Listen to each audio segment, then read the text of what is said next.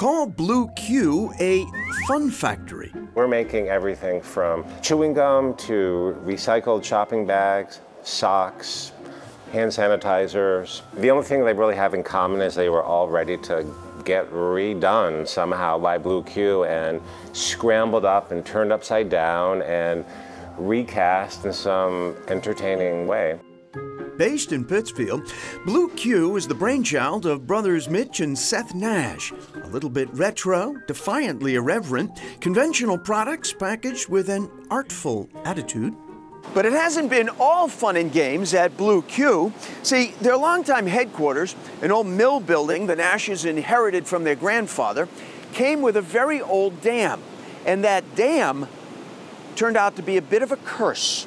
So we ended up with a dam that we didn't want. No one wants to own a dam. The building the Nash brothers moved into, a former player piano factory alongside the west branch of the Housatonic River, was perfect for their growing company, but it came saddled with that aging, obsolete dam.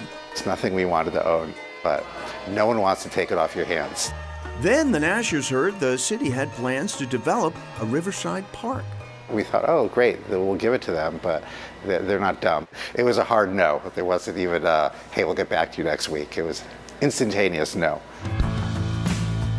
Luckily for the Nashes, the state stepped in. The removal of the Electric Dam became one of the first projects by the newly formed Division of Ecological Restoration in partnership with the city of Pittsfield and the Berkshire Environmental Action Team. It's beautiful. It's so much better than when I was a kid.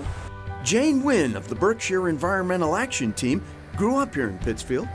On the main stem of the Housatonic River, back in a day where it was disgustingly dirty, we held our breath when we went over river bridges. It stank.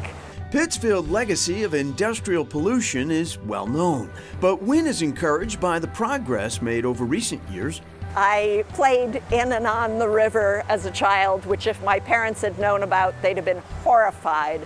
It was dirty and dangerous, and now I am thrilled because we have this really great free-flowing river.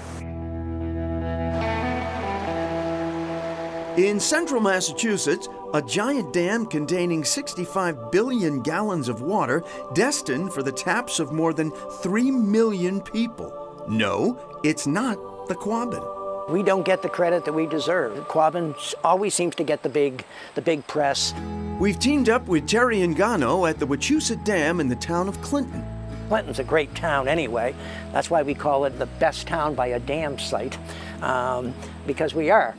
Engano's grandfather was among the Italian immigrants that came to the region to build the dam at the turn of the 20th century before there was mechanized equipment.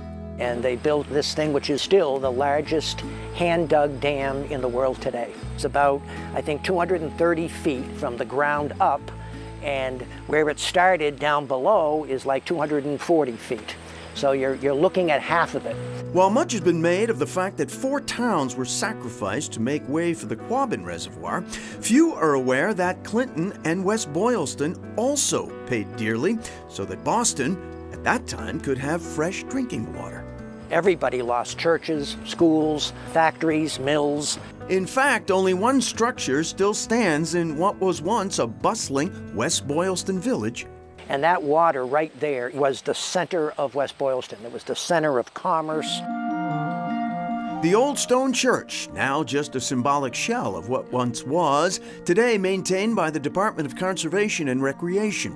But this landmark remains a popular spot for picnickers, weddings, and especially photographers. At good nights, there's probably a dozen or something like that out there taking pictures.